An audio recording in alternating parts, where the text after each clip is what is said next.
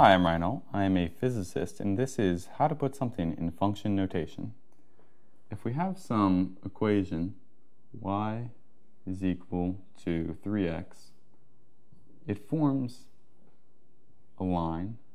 This is your y-axis, and this is your x-axis, where it's steeper in the y than it is in the x. So for every 3 going up, you go over 1. Now, if we want to write this in function notation, we simply write y as being equal to some function of x.